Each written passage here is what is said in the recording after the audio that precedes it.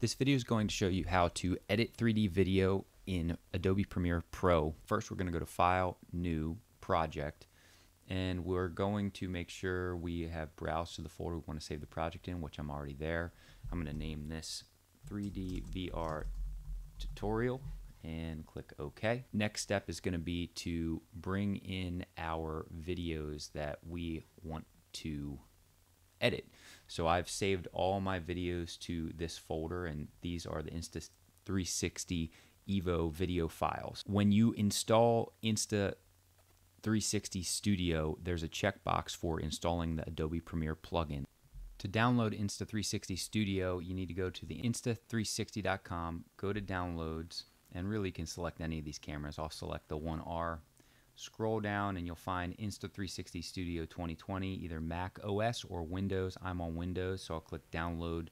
This will download the file, and then when you go to install it, and this is in the support form here asking about how you can use it in Adobe Premiere, you're going to see this option here, which during the installation process for Insta360 Studio, there's a checkbox for install plugin for Adobe Premiere. You must do this, or else Adobe Premiere won't be able to read the native Insta360 files that the camera produces. I have the plugin installed, so I can simply drag and drop these files in there. You'll notice that there's actually, even though I have 4 clips, I have 8 files. The underscore 00 and 10, those are the left lens and right lens, so we don't need to drop both of those in. We just need one of them. I generally pick the 00. I don't know that it matters, but I'm going to drag all 4 of those into Adobe Premiere. Now I've got my 4 files in here. I need to start to figure out which ones are which, and I can double click that and open the video in the preview. This looks to be the close file. This is the medium, and this is the furthest away, and then this should be the teacher student. So I'm going to start with the close file, and I'm going to drag and drop this into the timeline here.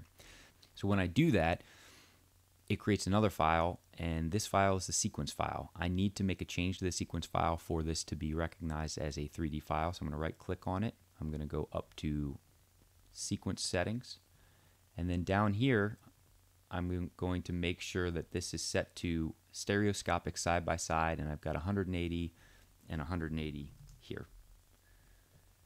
Now with those 2 things done, now I can just use the timeline like I normally would in Premiere to edit the files. Now these are large files, so you do need a reasonably high-spec computer for this to work smoothly. And one thing you can verify is that if you do have a dedicated graphics card, you go down to File, Project Settings, General, and you want to make sure that your GPU acceleration is on. Now I have seen before where this can cause problems where you get a black screen and things like that, and generally that has to do with the drivers being out of date. So just make sure you have the latest video card drivers and all the latest updates for Premiere Pro, and you'll generally be okay. So with that on, I can preview the timeline. And at the beginning of this, I say, are we recording? So I'll want to clip that out. So I'll play. Okay, so I said start filming, and I'm going to drag this and snap that to the line here so I can skip that part. And if we zoom in, which I can do by either dragging this or holding Alt and rolling the mouse wheel, I can see that a little bit better. So I can zoom in to this clip, and if you really need to make some edits that are a little bit tighter, you can do that. So I can double click on each of these video or audio tracks here to make them larger and smaller as well, which makes it easier to see what's going on. And then I can drag this to the beginning if I want to do that. So generally at the end you hear the click of the camera as well.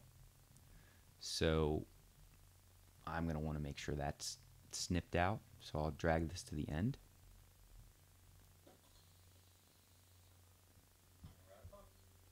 I say we're out of puck, so I'm going to stop it there. There are a couple things. I can, if I move my mouse over the end of the file, I can again drag it until it snaps, but another method you can use is to snip it here. And if I have the cursor set to where I want it to cut, I'll press Control and K on the keyboard. That actually clips the clip, so I can, it's completely separated from the rest of it. And I can move this somewhere else if I want, but in this case I'm just going to delete it. Okay, so the next step will be to put in the medium size clip, but before I do that, I might want to add some text so people know what's going on instead of it just being one long video where it just jumps between scenes. Maybe I'll add some black screens and I'll say what's going on here. So I can go down to new item and then I can say black video and click OK, and now I've added black video into my media, and I might want to add some black video in front of this. So I'll drag this out of the way, I'll drop my black video here, and then I'll drag this back and snap it in. And if I want to change the length of this, so we can see this is about 5 seconds of video, I can do that just by, like you normally would, where you can drag the length of it however you want. So I think 5 seconds is good. So with the black video, I probably want to put some text.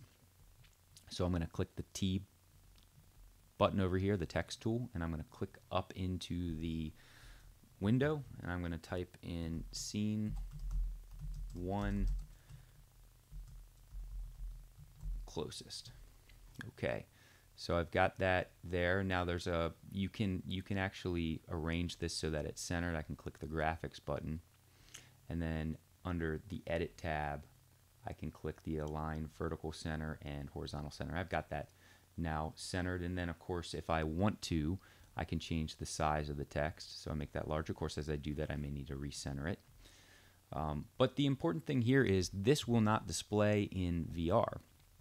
And the way I can tell that is this button right here, the toggle VR display, this actually lets me see sort of what it will look like in VR. Now, if you don't have this button here, which is the VR toggle, and you probably don't, you're going to click the plus button here, and you're going to add that. So that's how you add the control, and we can toggle this on and off.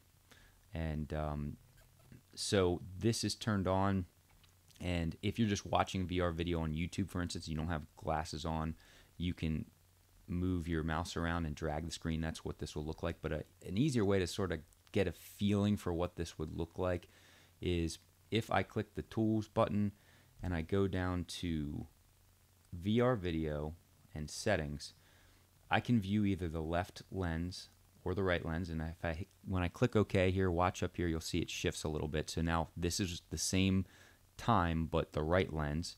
Or if I go back, I can go to settings and change this to anaglyph, and that's going to show you what both lenses together look like. And if you're wearing anaglyph glasses, so those ones that have a red lens and a blue lens, this would pop out and you'd see it in 3D. And this is really the best way to preview 3D on the screen.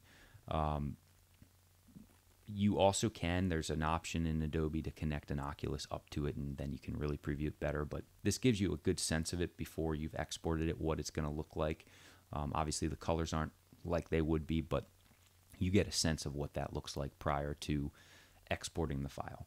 So this is a good way to tell. And if we go back to the beginning here, we'll see, it just doesn't look right because we haven't set this file up to work in 3D. So I'm going to turn this off.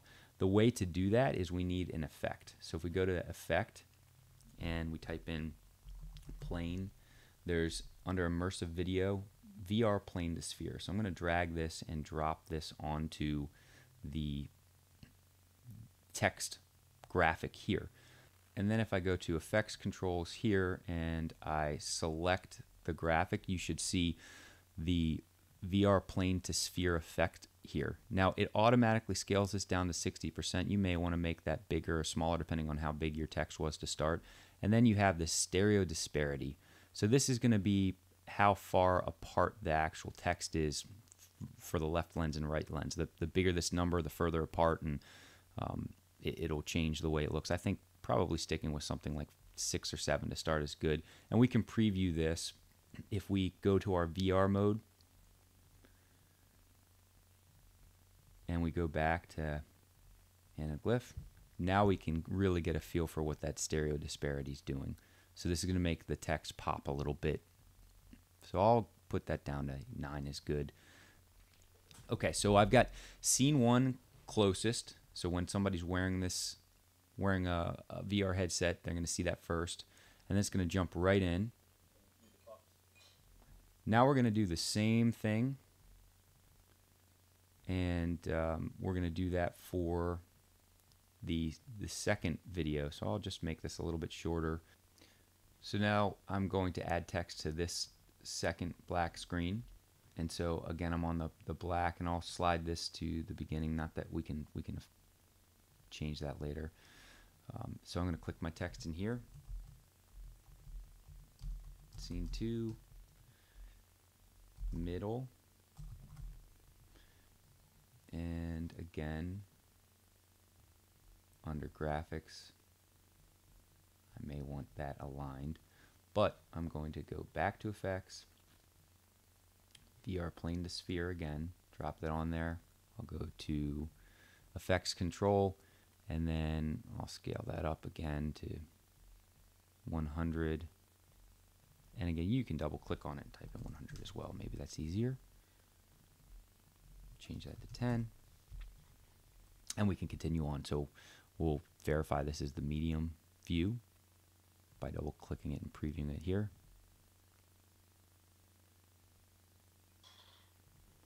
So that's good. Drag that onto the timeline.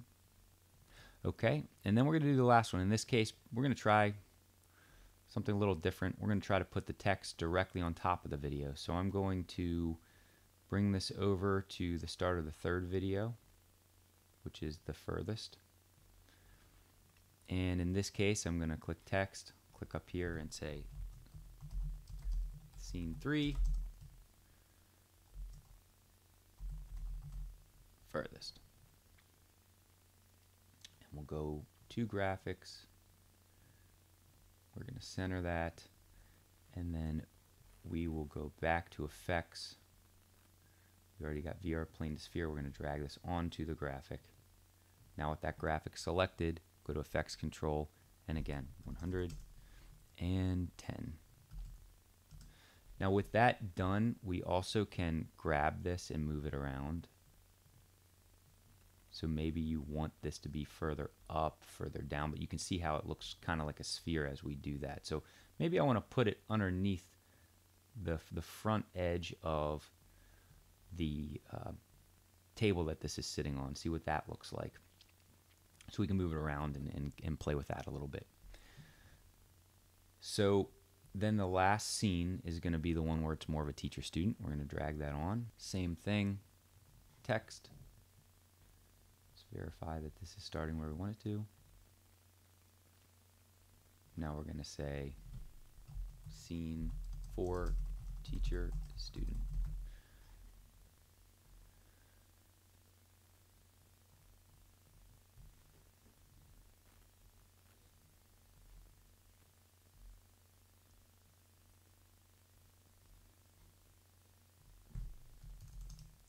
Change the stereo disparity to 10. And then this video is ready to be exported. So we need to go to File, Export Media, and this will bring up the Export Settings window. So there are a few very important settings here. We're going to scroll down on the Video tab until we get to VR Video. This video is VR, needs to be checked. And we want to make sure it's stereoscopic side by side, and both of these are set to 180 because this is a 3D 180 camera. Now there is also another setting up here for the bit rate, and generally I set this to about 125 with the maximum being 200. This is going to significantly affect the file size. So we see the estimated file size down here, basically 5 gigs right now, and if I slide this up, we'll see how significantly the file size is increased. Some people say to set it to 150. I've experimented with this a few times, and I don't really see much of a difference between, say, even 100 and 150, but I'll set it to 125. At this point, we can click the output name, and we're just going to save this as 3D VR tutorial. And that's just changing the file name. I'm saving it directly to my desktop, and we're going to click the export button. And this is going to take quite some time because it's putting a lot of computer power into processing this. So now the video is done exporting. I can verify it's on my desktop, and if I want to open it, I can preview it on my desktop. Now I'm obviously not going to be able to see this in full 3D, but I can click in and drag around and verify that it did export properly. So this is ready to be uploaded to YouTube.